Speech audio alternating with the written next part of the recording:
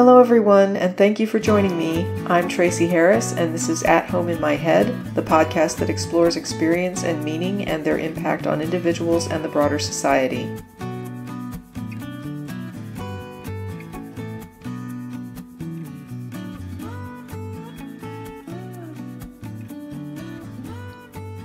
After reading The Case Against Free Speech by P.E. Moskowitz, I felt inspired to dedicate a few episodes to what they were pointing out.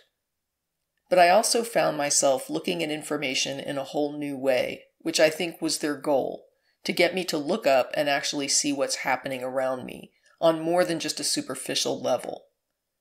Instead of just absorbing information being thrown at me, maybe take a second look at something if it seems off, or if it starts to come up more and more.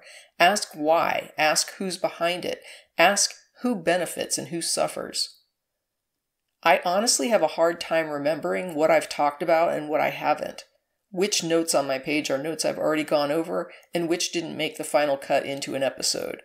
So I apologize if I'm repeating myself, but free speech is no different than any weapon or shield, in that it can be used to help or to harm.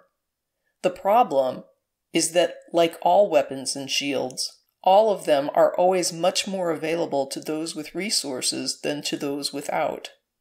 So the people who need them most have the least access to them. I keep gravitating back to the example of people who are unhoused, not because of some fixation with that group, but because they're about as marginalized as a group can get. Literally left to struggle for basic needs, access to things like shelter, food, clean water, clothing, hygiene products. They have nothing of material value, and what they do have is often stripped from them in raids on camps and laws disallowing them to even exist in public spaces. Their lives are survival. If anyone has motive to want to change this system, I would say people living on the margins are those people. And people dealing with housing insecurity are about as far into the margins as you can get on just about every level. Who stands to benefit the most from access to levers of power and social change? The people who are disenfranchised, living in the streets in fear and deprivation, obviously. And they are, not by accident, the very people our society disempowers the most. Why would people in this situation who need social support be entirely divorced from power, even up to and including their votes? These are the people who should have the most access to a vote, and they're stripped of it. More than 500,000 people, as far into the margins as we can possibly throw someone, who don't have access to basic necessities, also don't have access to the votes needed to even participate in how the society functions. How is that just? Every now and then, someone who is marginalized finds a way to use levers of power to their advantage. But generally, it takes more resources than they have. So unless they get the attention of a group like the ACLU, they're out of luck. If you can independently afford legal fees needed to fight a battle with the government or a corporation in a fair fight, you probably aren't as oppressed as you think you are. I'm not saying you don't have problems, but are you really divorced from survival resources if you've got that kind of coin? So when we see the little guy actually win, it's only because a much bigger guy got behind him. And that much bigger guy is coming from a place that operates from money as well. And so there's a question of even which cases are chosen and why. And this brought me to something called the nonprofit industrial complex. The way this model works is this. Activists often work for or with the backing of nonprofits. And any real social change goals will require support that is heavily depending on financial resources. You can't achieve large-scale social change without resources that can only be obtained through financial backing. And any nonprofit group needs to be registered with the government if they want to be legally allowed to receive large-scale donations. Even smaller nonprofits are often grant recipients or somehow funded in some other way by a larger nonprofit. And at some point, it's going to be connected to large capital, generally in the form of a large business entity and wealthy people who control capital at an industry level.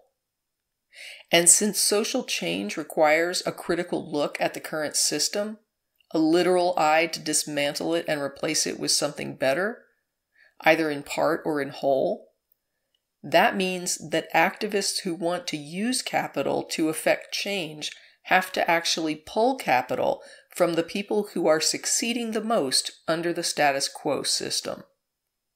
So the greater the social change your goals require, the less likely you are to get access to the resources needed to effect that change, because people with resources like the system as it is, because it benefits them more than anyone else. Social change for them means sacrificing privilege. They won't starve, but they'll have to let go of some of the benefits of their privilege under the current system. And that's not something they're going to want to finance. Dean Spade, an activist and founder of Sylvia Rivera Law Project, explains it like this. The reality is philanthropy is a system that allows rich people to maintain control of their wealth.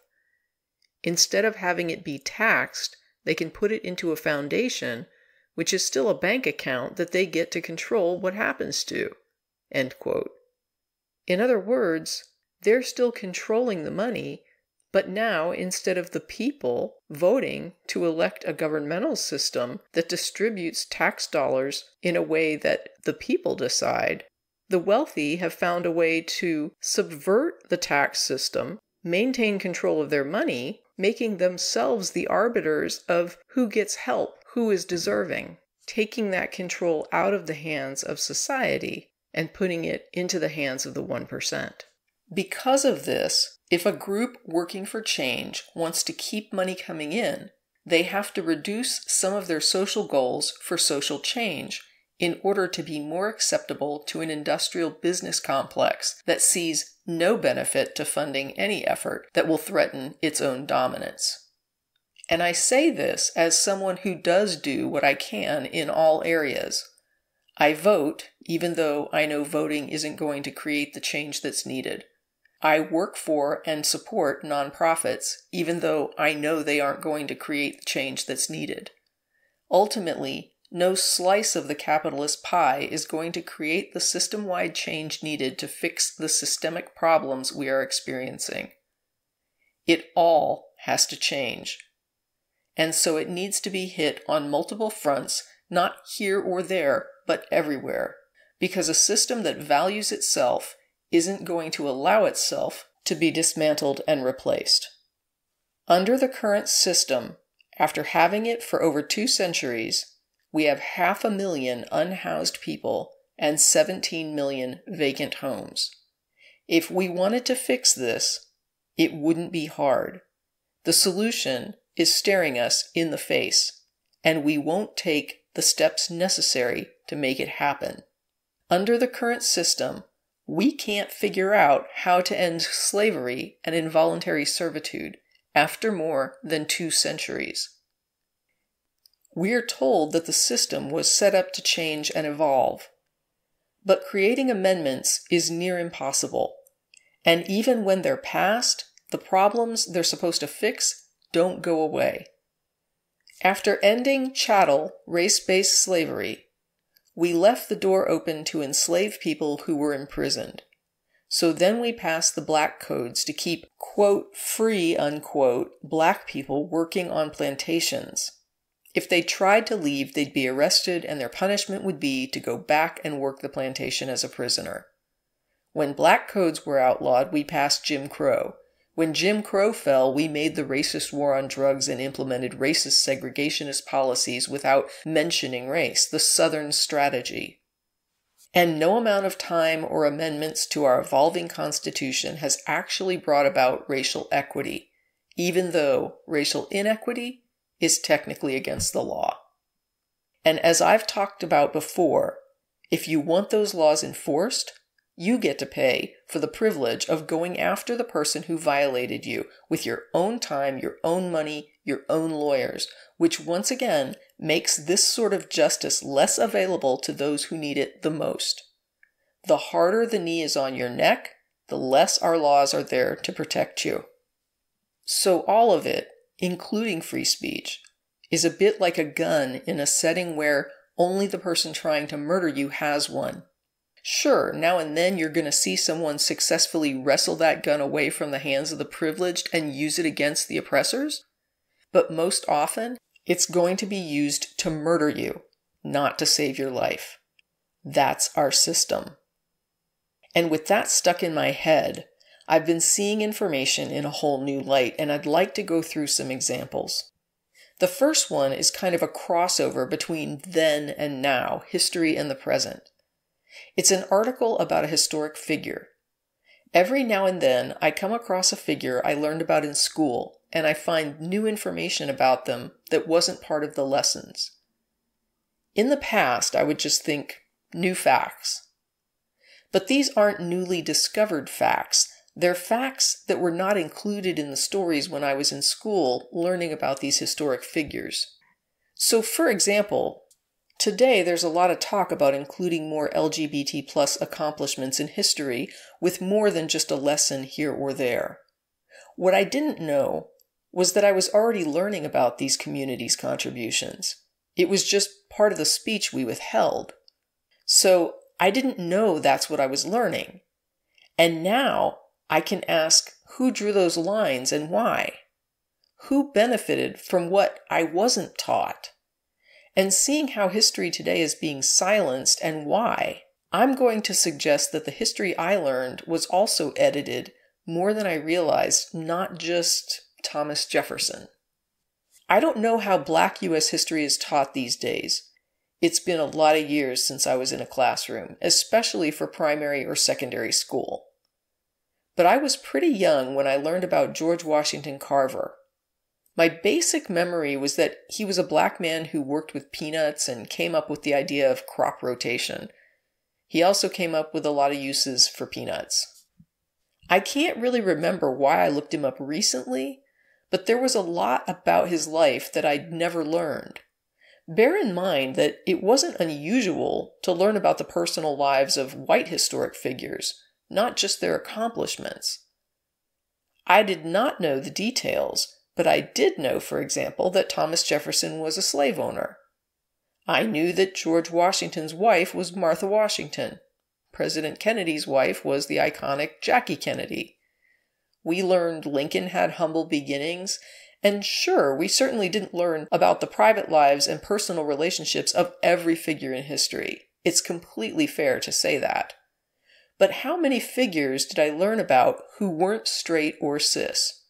And why are the people outside of the privileged and powered classes generally only celebrated for pushing back against the state to try and gain rights, or for contributions that amount to assimilation, productivity as defined by a classist capitalist system? For example, women were generally tasked with honing skills in order to make things by hand that were often taken and then industrialized and patented by men with access to capital and power and connections. The largest companies that make soap products or frozen dinners or clothing are all owned and run by men. Palmolive CEO Noel Wallace, white and male. Procter & Gamble CEO John Mueller, white and male. I Googled to see what the largest frozen dinner manufacturer in the US was. It's listed as Stouffer's, and when I Google that, it's a subsidiary of Nestle. So I Google for the Nestle CEO, and it's Ulf Mark Schneider, another white male. When I Google for Palmolive and Procter & Gamble, I had no idea what I'd find. It was random. But it's an interesting game. Look for the top companies in any huge money industries, and you can guess they're white and male with an incredible accuracy. Heck, remember that campaign at Dove a while back about how every woman's body is beautiful? I googled Dove to see who owns it. It's Unilever. So I Google for the CEO of Unilever. And guess what? The person on top of the company, making money hand over fist, selling soap to women, the very people who made it throughout history until it was industrialized and monetized by the people who kept women away from capital and power, is a white man named Alan Jope. I checked top clothing manufacturers. Nike was the first one that I saw. CEO, John Donahoe, white and male. But then I saw that actually TJX was number one, a company I hadn't heard of. For a brief moment, I thought it might have a woman CEO, but the current CEO is a white man, Ernie Herrmann. You can literally do this all day long. The Society Pages is an open-access social science project headquartered in the Department of Sociology at the University of Minnesota and supported by individual donors. In October 2020, they ran an article entitled Fortune 500 CEOs, 2000 to 2020, Still Male, Still White.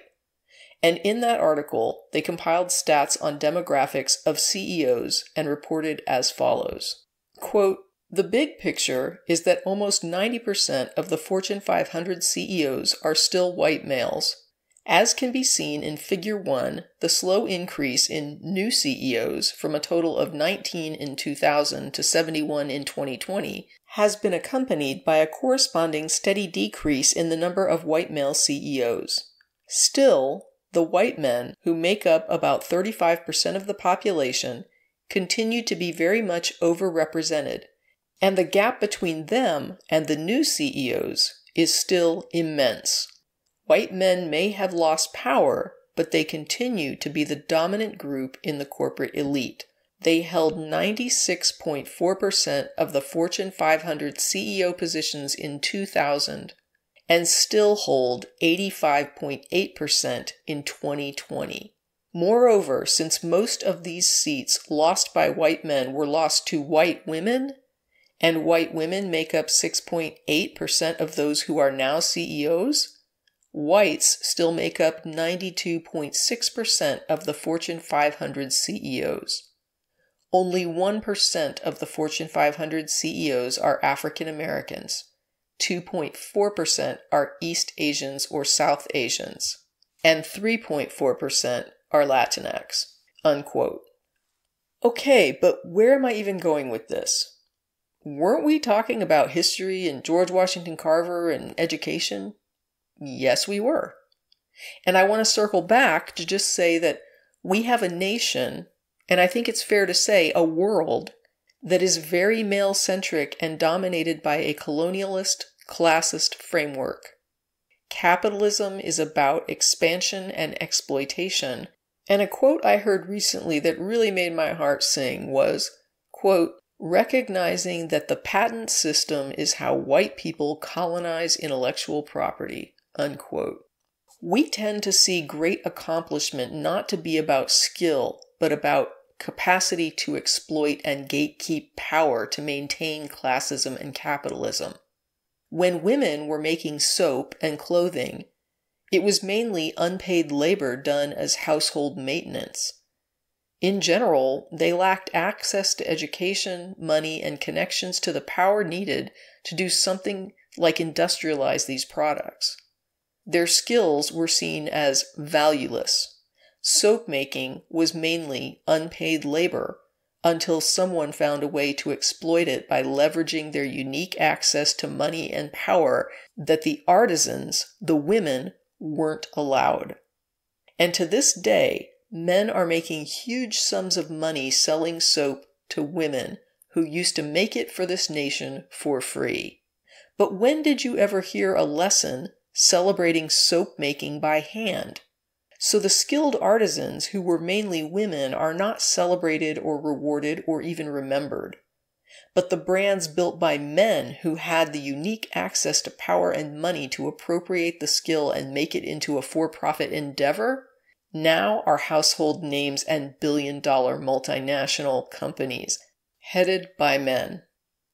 So to bring that around to Moskowitz and the question of who draws the lines and why, I would note that someone has decided that doing skilled labor for free is not something to celebrate, but taking a skill from people who aren't able to exploit it for money and using your access to money and power to monetize it and capitalize on the industry for profit is celebrated as an accomplishment. So I haven't been watching much TV, but the other day I decided to just watch a few minutes of MSNBC's morning show. After several minutes of commercials, it finally comes on, and it's Mika Brzezinski, who at least half the time gets feminism wrong. And she didn't disappoint. She's celebrating Women's History Month by showing segments from something called the 3050 Summit, which is supposed to be about women's empowerment, and was ironically held in Abu Dhabi. She's on the show talking about what a great uplifting experience it was to be at an event with so many successful women. And my first thought is, what about the women who struggle? Do they matter? Do they have value without this success as you measure it? And it's like she read my mind, because they showed footage immediately after I thought that of Mika herself leading a huge audience of affluent, well-dressed women in this chant that she was promoting. She's on stage shouting, "I am not ashamed, and it's all about the money." She then encourages the audience to join her in shouting again, "Say it with me, I am not ashamed, and it's all about the money." This system that she's assimilating into and encouraging other women to assimilate into is propped up by using male-centric models of success based on productivity, profit, capitalism, and classism. It is not healthy for anyone and has traditionally not been healthy for women or AFAB people, along with all other people it has marginalized, often to death. And rather than dismantle it, she's trying to out-exploit the top exploiters. She's just propping up male power and enlisting women to participate in a violent system where we're all only as valuable as we are profitable or productive. A system that treats anyone who can't work or be exploited in some way as dead weight, because we literally, in this country, are expected to earn a right to eat and be housed and to literally exist and be alive. Anyone in our country who isn't making money can just die as far as this system is concerned, and we have no other celebrated value. Mika isn't unique in seeing this as what makes a woman valuable. How well that woman can assimilate into that violent structure and work it as well as these men. But she isn't asking why this system and this version of success is not just the main one, but seems to be the only one. Why is she letting these men in power tell her this is the only way to be empowered and respected as a woman? Rather than standing up to them, she's becoming one of them. So, I'm somewhere in elementary school or middle school, and I'm reading this scant lesson on the contributions of Black citizens, and it's George Washington Carver and peanuts and crop rotation and hooray for the U.S. farmer and industry. And decades later, I'm online for some reason I can't remember, looking him up for something, and I start to read more about his life. And as I'm reading, I see he was born into slavery, and I have this hazy recollection of having learned that. Post-slavery, he managed to gain access to education, but it was a constant struggle due to his race and segregation. He was the first Black student at Iowa State University, and after graduating, he went on to pursue a master's degree. He was motivated to study plants, and especially as it related to agriculture. He also became their first Black faculty member. And when people today ask, why does first Black matter? Why don't we just celebrate the first? Well, it's because people like Carver first had to be recognized as humans, then to find a way to access education, and his white counterparts didn't face those barriers thrown up due to race. So first and Black matters when you live in a society where the goal is for no Black person to gain this access. But we're still celebrating his success with all this system of oppression that defines success in ways that mainly benefit the people in power who don't have to struggle for access to these same social benefits. And when we look at the top CEOs today, we see nothing much has changed. It's still being gatekept. Someone told me recently that if I consider these sorts of social contexts that people have to contend with, that I'm coddling them. I'm infantilizing them, which makes me wonder, first of all, how much does this person actually respect young humans, children, infants? But when I realize someone has to come up through slavery and foster care and walk 10 miles to get to a school, to be rejected by colleges, all because he's black, and people who aren't black don't have to deal with this, they just go to the local school and get into whatever college because there are no educational barriers in place to stop you from attending because of your race if you're born white. They are literally suggesting I not consider someone's context. We have a word for not considering someone's context, and that's called inconsiderate. He's literally saying that we should be inconsiderate to other people, and to quote him, quote, treat everyone the same, unquote. I had a friend provide a great analogy for this a long time ago. If 4 people are hiking in the woods and one gets a cut, and they open the first aid kit and there are 2 bandages, what should they do? Should they cut the 2 bandages in half and provide each person with half a bandage? Of course not. That would be ludicrous. You provide the bandage to the person with the cut. Equality is about treating everyone the same. And it doesn't work because our contexts are not the same. And when I know how my society treats a particular demographic, I should respect that context. I should be considerate of it. It's not coddling a person. It's simply being a considerate human being. When I give the bleeding person a whole bandage and I put the other bandage back in the kit, I'm respecting the context of everyone there. Only one of us was harmed, so only one of us needs a bandage. The rest of us do not need a bandage for what should be obvious reasons.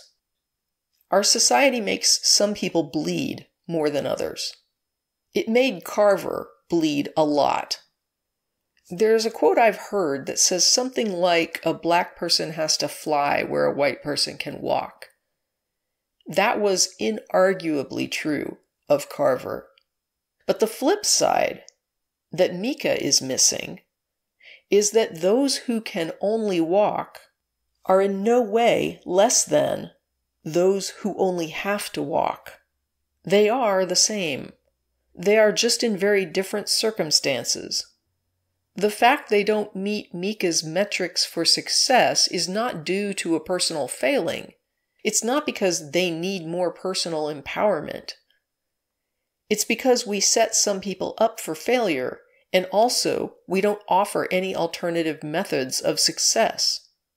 There is one path: profit and power. And if you can't find a way to access it, you're well and truly screwed because we have blocked every other path and burned all the bridges. And while I have already acknowledged that we don't always hear about private lives, I think it says a lot that none of the handful we did hear about in school were gay or trans. Who draws the line and why? It turns out that Carver was not very masculine as a boy or a man. It was often attributed to illness, although he seemed to be healthy enough to live well into old age. But when I started to read about the part at Wikipedia where they generally get into spouses and children, I was surprised to find that he never married. He had a brief and unproductive relationship with one woman, and then later in life, in his 70s in fact, he struck up a close friendship with a young man, a scientist named Austin Curtis. Certainly, a lot of people have close coworkers, especially in research areas. But what's interesting here is that Carver left the royalties from a biography to Curtis. Not something tied to their work, but a book about Carver's life. Carver died in 1943, And this is also interesting. After his death, the institute where they both worked quickly fired Curtis, almost as though he was tolerated due to his relationship with Carver. And while I don't mean to disparage any contributions Curtis may have made, I'm saying that if in fact Carver was, as biographer Christina Vela suggests, bisexual, then it could be that the Institute took a dim view of his relationship, but tolerated it due to Carver's prestige, and that after Carver's death, the less prestigious but still talented Curtis was finally hit with the homophobic bigotry that the Institute had been waiting to unleash. Firing Carver would have drawn attention. Firing Curtis, not so much. One clue about why we didn't hear about this in school can be found in the talks section at Wikipedia. This is where you can read about suggested edits that were accepted or declined, and if you go there for Carver, you see several requests to erase his sexuality by people who seem pretty offended that it would even be suggested that Carver was bisexual. Ironically, the reasons why this isn't deleted from the article are in those discussions, showing that there really is good cause to suggest this. But in my random reading on historic figures, you need to take some cues from people's lives, because people weren't allowed to live openly and authentically.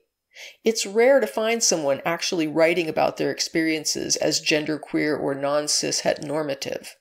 Most people weren't trying to advertise that they were not cis heteronormative, and were actively motivated to hide that. And the modern day talks section shows that these stigmas exist even to the present day, when far more people are able to live openly and authentically. So it was hidden in the past and not talked about in education, and still stigmatized today, where modern homophobes are still trying to erase it using the exact same closeted defense that people in the past were forced to endure, their forced silence. People want to use this as evidence to erase them even to this day. So erase them at the time with fear, then use that erasure to erase them today so that you can say that only cishet people made any contributions to the world. Then teach it that way in school. Interestingly, while I was writing this, I actually remembered why I had looked up Carver several months back. I was making a point that our society capitalizes on discoveries like the ones that Carver made. We don't share them for the common good, but we closely guard them for profit, and often these empires make millionaires, and today even billionaires. It's not until it's been locked up with all the legal protections it can be that a company will then offer it for sale. For example, a recent news piece highlighted how a toddler was in a car that was carjacked. Fortunately, it could be traced by Volkswagen's CarNet system. However, the owners of the vehicle had not renewed that subscription, and even with local police begging for help, the company refused to unlock the system to find the endangered child until they were given the money. And I didn't remember hearing anything about Carver making a peanut dynasty or an agricultural dynasty, so I had Googled to see what happened to his discoveries and why we have Planters and Skippy, owned by Hormel Foods with a white male CEO, Jim Snee, or Jif Peanut Butter, owned by the Smucker Company with a white male CEO, Mark Smucker, and who wants to bet me that his last name is no coincidence? You get the picture. How did Carver make all these noteworthy discoveries and uses for peanuts and crop rotation, but there's no Carver peanuts or Carver peanut butter or Carver agriculture? No Carver Food Company run by a black CEO named Melissa Carver. And yes, I know, he didn't invent peanut butter. That's not my specific point. I'm talking about legacies and how they manifest differently for different people and what we're taught in school that counts as greatness. In school, they never taught me why so many prestigious white male figures went on to found what are basically first families in U.S. dynasties, when this man seems to have died without a legacy beyond his own life and discoveries that went on to support agriculture and farming businesses. So that today we have ConAgra with white male CEO Sean Conley, or Archer Daniels Midland, aka ADM, with CEO Juan Luciano. I don't know how Juan personally identifies, and I respect however he does, but if you Google, you'll see he is certainly white passing when it comes to how he's read by others. Monsanto CEO white male Hugh Grant, or white male Cargill CEO Brian Sykes. I mean, this is fish in a barrel. I don't even have to try and cherry pick. Just pull up the top companies and they provide the examples for me. So what the hell happened to Carver's prestige and legacy? Where is his empire? According to Encyclopedia Britannica, in 1940, Carver donated his life savings to the establishment of the Carver Research Foundation at Tuskegee for continuing research in agriculture. During his life, he declined an invitation to work for Thomas Edison at a salary of more than $100,000 a year. Also from Britannica, quote, Carver was evidently uninterested in the role his image played in the racial politics of the time. His great desire in later life was simply to serve humanity, and his work, which began for the sake of the poorest of the black sharecroppers, paved the way for a better life for the entire South. His efforts brought about a significant advancement in agricultural training in an era when agriculture was the largest single occupation of Americans, and he extended Tuskegee's influence throughout the South by encouraging improved farm methods, crop diversification, and soil conservation, unquote. And at Wikipedia, it notes that on his grave was written, quote, he could have added fortune to fame, but caring for neither, he found happiness and honor in being helpful to the world, unquote. The Britannica article talks a bit about how white people of Carver's day loved that attitude. And it doesn't surprise me, considering how much we gatekeep power and money. If a black man can model a life of achievement and end it with selflessness, all the better for the white counterparts who won't have to compete with that later when they're building agricultural and peanut industries that are all about adding fortune to their fame. I was not taught to celebrate his personal relationships. I didn't hear interesting stories about his partner, Austin Curtis, the same way I heard about Martha Washington or Mary Lincoln. I wasn't taught to view his legacy of donating his fortune to improving agricultural practice, especially among struggling farmers, as success. I wasn't told in school this is how you succeed, by giving it all back to those who need it the most. No, I'm living in a society where people think, quote, I'm not ashamed and it's all about the money, unquote. Where we not only celebrate the white male power structure, but fight to become a more successful and profitable part of it. Who controls the platforms? Who controls the speech? Who decided what I would know about these people in public schools and why? Recently, a textbook publisher selling in Florida erased any mention of race from the history lesson about Rosa Parks. They said they didn't want to run afoul of Florida's anti-CRT legislation, and that was how they decided to address it, by playing it safe. Florida is pushing back to say that it's a misunderstanding. But when you threaten companies who produce history books with loss of sales, which are huge in Florida, you end up with content that reflects that fear of losing that revenue. I don't know what that lesson might actually end up looking like, but I know in Texas, for several years, we refused to call the transatlantic slave trade a slave trade. We even tried to conflate servitude with slavery. Who draws these lines and why? These are public schools, government-funded and government-run, and they are deciding who gets platforms and why. And I have a lot more to say about it because I can't stop seeing these questions anymore. Who and why? Where is this message really coming from? Not just the media site, but who's choosing this story over another one? Why are we getting the names of the cops who killed Terry Nichols after only a few weeks, but months later we don't have a single name of any officer in the death of Manuel Paez-Terán, who was shot 14 times by cops? We have conflicting autopsy reports, conflicting witness testimony, and forensics coming out of the same investigative body that has instructed authorities not to release information to the family. And back to Nichols, there were over a dozen people involved in that situation, but the faces that were provided to us were of 5 black officers. Why were the other identities held back? It's not just what is said, it's what's not said. It's how it's said, and whether what we're getting is even true. I suppose Henry Ford would be a good counterexample. A white man who is historically famous and a standard part of the classroom curriculum, especially around mechanization and assembly lines and mass production going through the industrial era. I honestly couldn't tell you anything about his personal life or history outside of the auto industry. I don't recall reading about his wife, his family, his beliefs, or attitudes.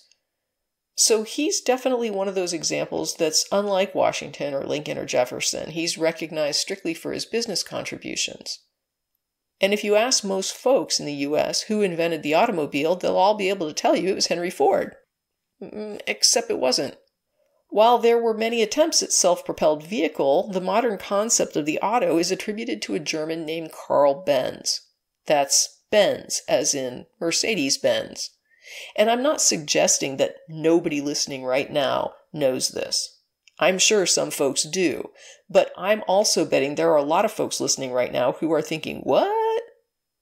At the Live Science website, Tom Standage, author of A Brief History of Motion from the Wheel to the Car to What Comes Next, is quoted as saying, "We generally think of the 1886 Benz patent motor wagon as the first proper car. Carl Benz built an entirely new vehicle around an internal combustion engine and used bicycle parts to do it. It was really a motorized bicycle, so this is what makes the car interesting. Its innovation required lots of people to try different things, and although it seems obvious in retrospect, it wasn't at the time." End quote. I don't think they lied to us in school. I actually think it was one of those situations where the textbooks were probably technically correct, but left a lot of students with an impression that Ford built the first autos, rather than that he was key to creating early U.S. autos and mainly contributed to process as his mark on the world. But I recently had a look at Ford's personal life, and I'm starting to think I might know why we didn't hear much about that in school, or at least I don't recall learning it for whatever reason. But Henry Ford was the Marjorie Taylor Greene of his day. A fierce Nazi sympathizer and anti-Semitic conspiracy theorist. Historian Bradley Hart, author of Hitler's American Friends, the Third Reich's Supporters in the United States, says, quote, "Over the past century, Ford has become one of the most iconic American brands, from its line of pickup trucks to the Mustang.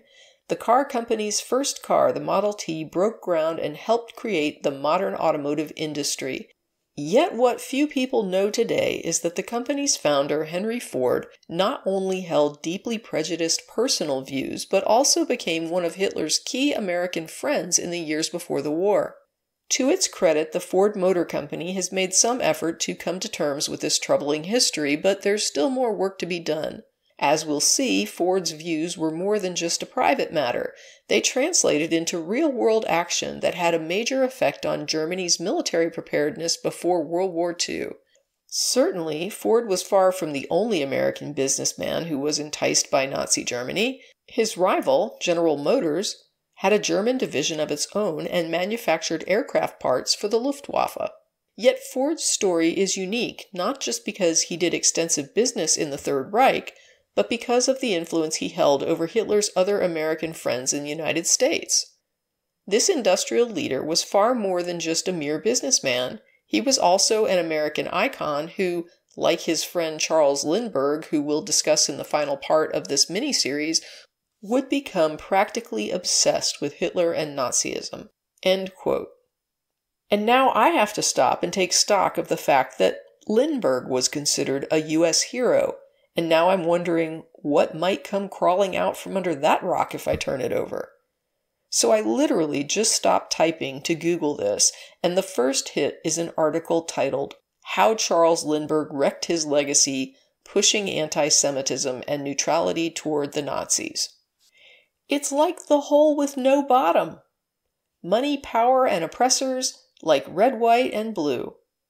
I'll bookmark that one for another day. So back to Ford. Still at Hart's site, he says, the Fuhrer once indicated his desire to help Heinrich Ford become, quote, the leader of the growing fascist movement in America. He opposed U.S. entry in World War I and later adopted the view that the war had been caused by an international plot by Jewish bankers. Conspiracy theories have always been a key component of anti-Semitism, and once one begins to believe one theory, they tend to believe more and more. Anti-Semitic slurs become common in Ford's conversations, and in the early 1920s, he owned a newspaper called the Dearborn Independent that he changed into a viciously anti-Semitic mouthpiece. He began personally distributing huge numbers of the infamous anti-Semitic tract The Protocols of the Learned Elders of Zion. A few years later, he was eventually forced to apologize to the country's Jewish community after losing a libel suit, but it seems that his own views were unchanged. By the mid-1930s, Ford was blaming, quote, financiers and moneylenders, unquote, for both the New Deal and the prospect of another world war. One of his many admirers was Hitler himself, end quote from Hart's passage. I mean, for me, this is like my disillusionment with the Founding Fathers and the mass fantasy that they were really all about liberty, freedom, and justice for all. The oppression was never hidden from me, just like my conservative church pushed me to read the Bible. They weren't hiding it, they just wanted to carefully curate how I interpreted what I was reading. They were drawing the lines, and I think we know why. As a nation, we soft-sold slavery with Thomas Jefferson. We put Andrew Jackson's face on the $20 bill. What does that communicate to indigenous people who endured the Trail of Tears, which was a literal illegal death march? We put our political leaders on pedestals and we downplay their atrocities. We excuse them the same way religious people excuse religious histories. We're told that the people back then just didn't know any better. And what we mean by that is the people in power didn't want to know better, because the people suffering under it ended up fighting for those rights that they were denied. So it wasn't people that didn't know better, it was that people in power didn't want to listen to the people telling them that this wasn't okay. They had the power, they didn't have to listen. And now, more and more, I'm hearing about the private lives of our celebrated historic figures and thinking, what the hell? My school curriculum tells me about George Washington Carver and crop rotation and something peanuts, but leaves out that he was probably an example of a queer contribution to history, not just black. They don't tell me that he valued contributions over money and that he felt like giving back was more important than getting rich. My school tells me Jefferson enslaved people, like a lot of people back in the day. But they forget to note that he kept a young girl who was most likely his sister-in-law as his personal sex slave in the very house where he lived with his wife and her sister. I'm told Ford was key to auto manufacture, but not that he was good buddies with Hitler and that the Fuhrer wanted him to lead the fascist U.S. movement, where Ford was so far down the Nazi conspiracy hole that he made Marjorie Taylor Greene look like a serious stateswoman. I'm thinking that maybe if we learned more about the reality of our history, we'd be able to see some of the things we're looking at today not as some weird anomaly, but as an ongoing pattern of behavior by the ruling class, whether that class is part of the government or part of an oligarchy that seems to be creating an ever-widening class divide. It looks as though where we're headed is back to where we were before. We just have not been, as a nation, completely honest about it. So, I'm asking you to think about who draws those lines and why.